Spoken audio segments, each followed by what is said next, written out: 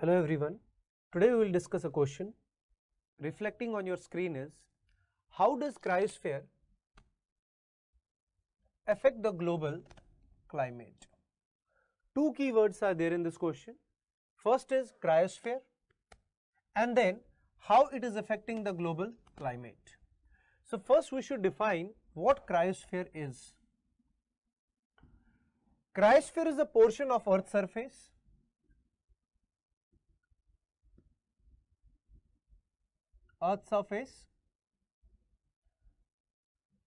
where water is in solid state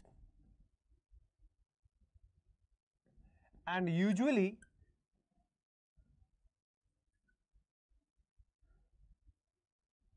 in the form of snow and ice. Now, it can be the surface of the sea which is covered with ice, it can be glaciers, it can be ice caps, it can be permafrost area, or it can be snow-capped mountains. All those areas where this water is trapped in solid state, that is called as cryosphere. Now in the given figure, if you see, there is some water trapped in the glaciers in the form of ice, there is some water in the ice sheets, sea surface is frozen, or there is a permafrost region. All these sources explain the cryosphere. Now see, there are some points given which can explain the impact of the cryosphere. First, when I say cryosphere, it is a frozen water.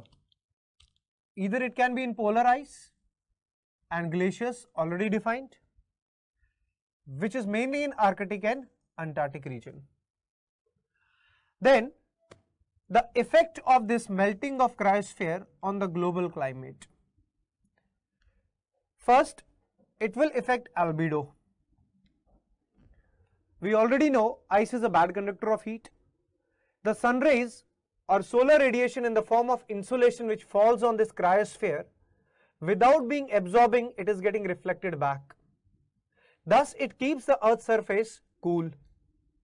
It is believed that 90% of insolation is reflected back by the process of albedo. Now, if this cryosphere will melt, albedo will get affected. If albedo will get affected, Earth will receive more insolation. As Earth will receive more insolation, the temperature of Earth will increase. Second, same cryosphere act as an insulator.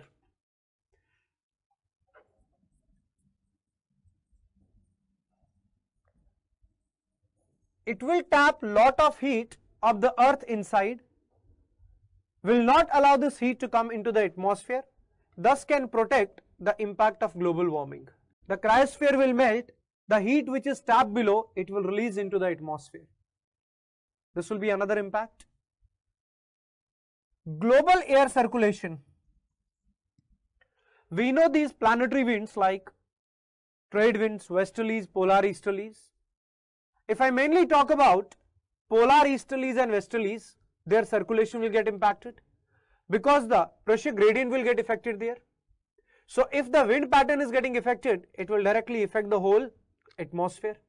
Third, when I say in terms of greenhouse gases, it play two roles.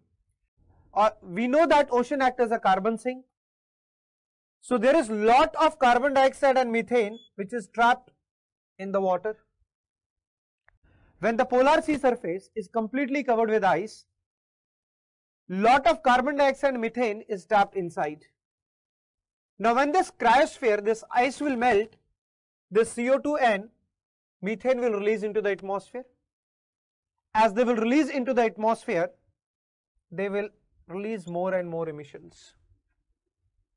So one way it helps in tapping the greenhouse gases, but if it starts melting down, it will release more and more greenhouse gases, so emission will get intensified.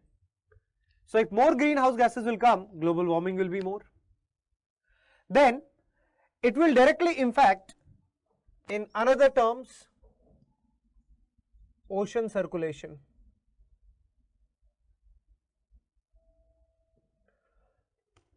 In polar regions, water is having high density because of two factors. First, the water is cold, so it will try to sink. and along with this cold water, the salt is also coming down. Thus, this cold water at the bottom will spread towards the lower latitudes, that is equator. Thus, there is a heat transfer from surface to surface and from bottom to bottom. It will act as a conveyor layer.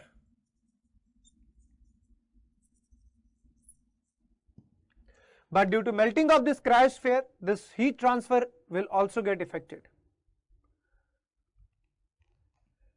And this ice covered area, which is our cryosphere, it is highly prone to global warming.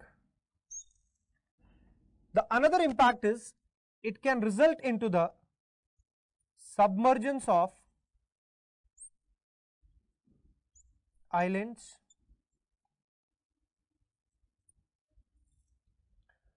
the another impact can be loss of fertile coast. Because of the melting of this cryosphere, water level will rise and the fertile coastal landforms will get submerged under water. Thus, it will directly impact the agriculture. These are some of the points which you should keep in mind while explaining this answer. But remember one thing, it is effect on the global climate. So, only points should be mentioned in terms of the effect on global climate.